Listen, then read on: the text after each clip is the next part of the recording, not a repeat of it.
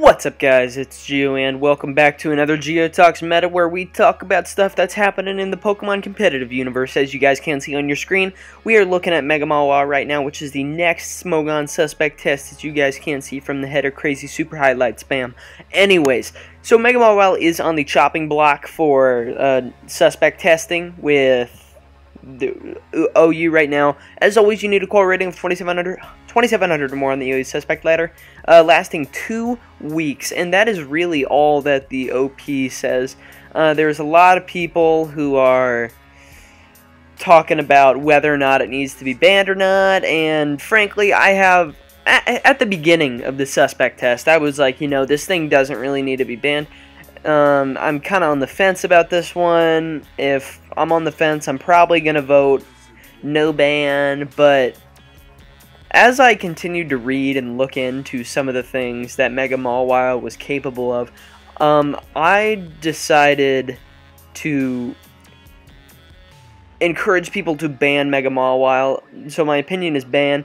For pro-ban arguments, there really aren't any counters, because it has a wide enough move pool and versatility that it can beat pretty much all of its counters. Because if you want to say, okay, Skarmory is a counter, Swords Dance Fire Fang beats Skarmory, even Sub Punch beats Skarmory, frankly. Heatran, Sub Punch beats Heatran. Ghost types, Sucker Punch and Knockoff.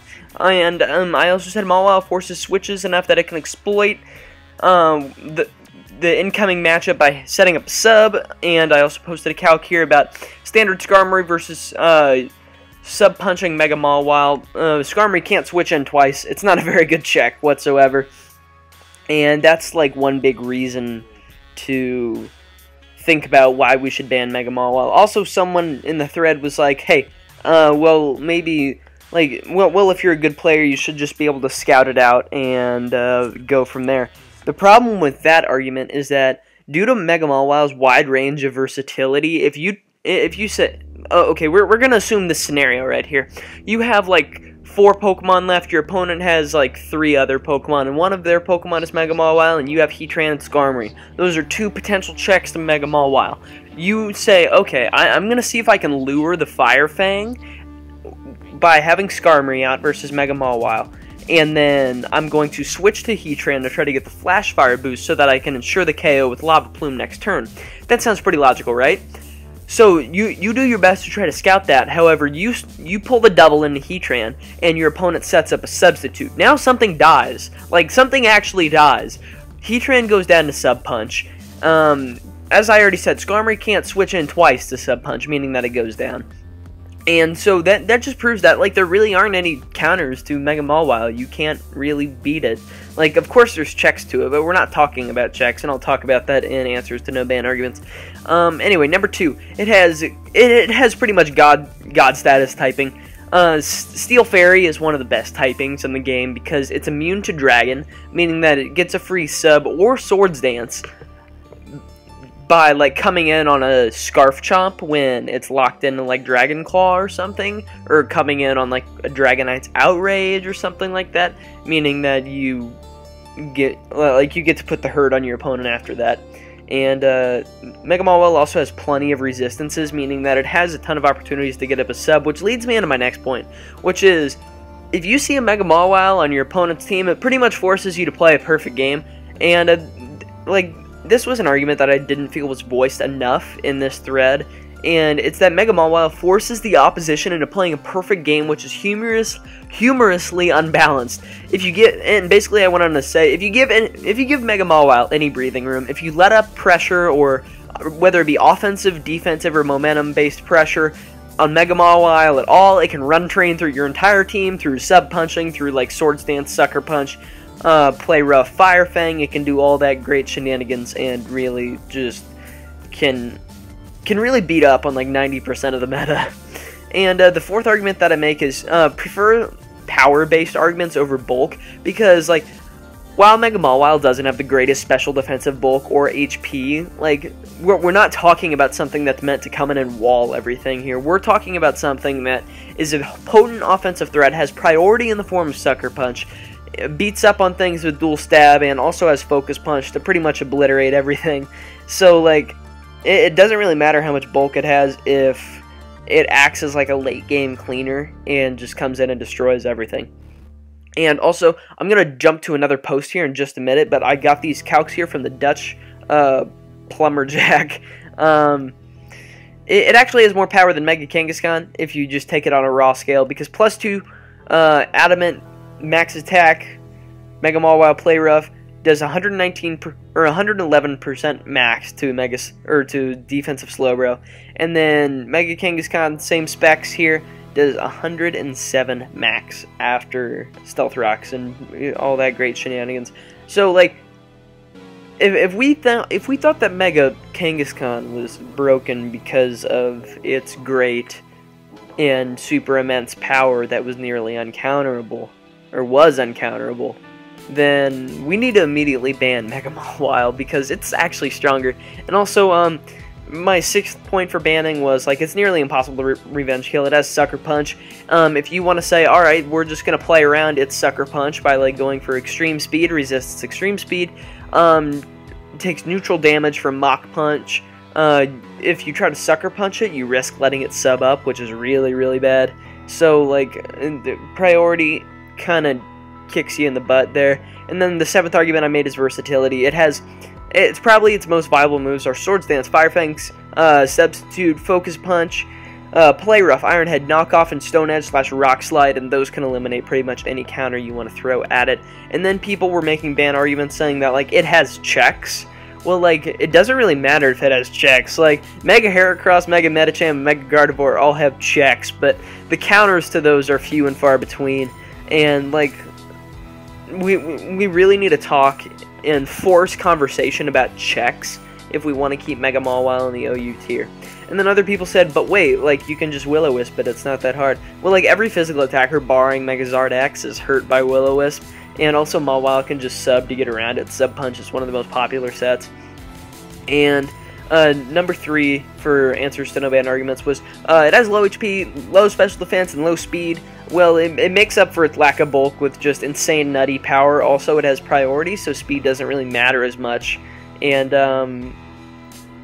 the 4th argument that people were making is that, oh, we have a ground and fire omnipresence right now with stuff like Landorus and Charizard.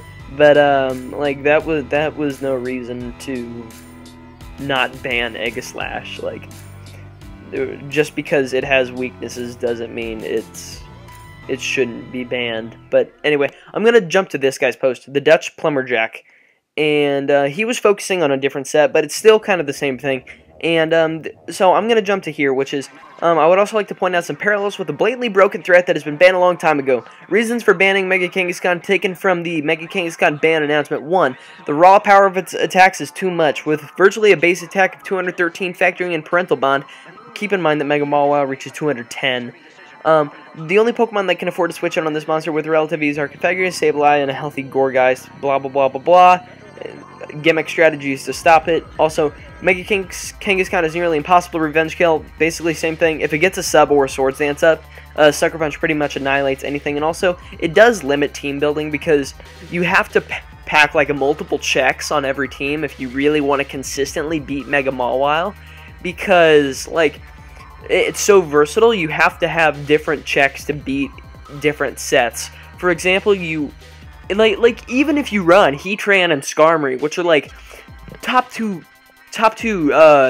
like checks / shaky counters, hard check, shaky counter, if you want to call them a counter, is that, like, even if you have both of them, keep in mind the scenario that I talked about earlier. Like, you can still get beat very easily just by the sub-punching set with team building. And then this is where I got the calcs. And, yeah. Basically, what this all says is that Mega Mawile has no counters. It has basically Mega Kangaskhan's sheer power. And also, Mawile is a sweeper / cleaner. It's not really prone to being worn down during the match, at least not as prone as the walls / statusers that are supposed to check it. So, and also he caps his post with this. Personally, I can see no way in which Mawile could be healthy for the OU tier. Has truly obscene power, complemented by strong priority, and can set up on almost every physical attacker in the tier if need be. barring a few really powerful, super effective ones. Don't get me wrong. I know that I'm not the best player, and I'm always open to better players telling me new ways to counter things. However, if the best they can come up with is counter Skarmory, that worries me. And that is really true, because counter Skarmory is pretty much like the one check to this thing. Because, like, people can make the argument that Tank Zard X, like Max Defense Charizard X, is a true counter to this thing. But no, that's not a true counter. Two things. One, that flip, like, I can easily flip-flop that argument by saying, okay, no, that set proves how over-centralizing Mega Mawile is, because people have been forced to take a purely offensive Pokemon and flip it into a defensive Pokemon and run like Will-O-Wisp and Roost in order to beat Mega Mawile, and it's not really a counter either. Like, we can pull up a calc right now, damage calc, and do Mega Mawile versus Mega Charizard X. We'll go max defense, max HP, whoops, tough claws, and then Impish. Play Rough is still a 2-hit KO on that thing, and if like most teams should have Stealth Rocks up, so Play Rough is a guaranteed 2-hit KO after Stealth Rocks easily, and if you get a sub up with Mega Mawile, there is really no way that you are going to combat this. Like, even Max Defense Charizard X can't really do a whole lot against it. And even on, like, the Focus Punch set, no, not the Focus Blast set. Focus Blast would be terrible. Focus Punch, look at this, 67%. 67% to max HP, max defense, Charizard X. That is easily a guaranteed 2-hit KO, even without rocks. And if you get a sub up if you have a sub up and then you bring in Charizard X, you sub punch it once, it flare blitzes to break your sub, you sub punch again, and Mega Charizard X is gone. There really is no true counter to this thing, and it is kind of sad. But, you know, tell me what you guys think down in the comments below, because I'm kind of interested to see what you guys have to say. But other than that, I urge you guys to leave a like if you guys did enjoy this video. So it really does help show support for the stuff that I'm doing here on the channel. Additionally, make sure to leave a comment down below about the Mega Mawile shenanigans. What do you guys think of it?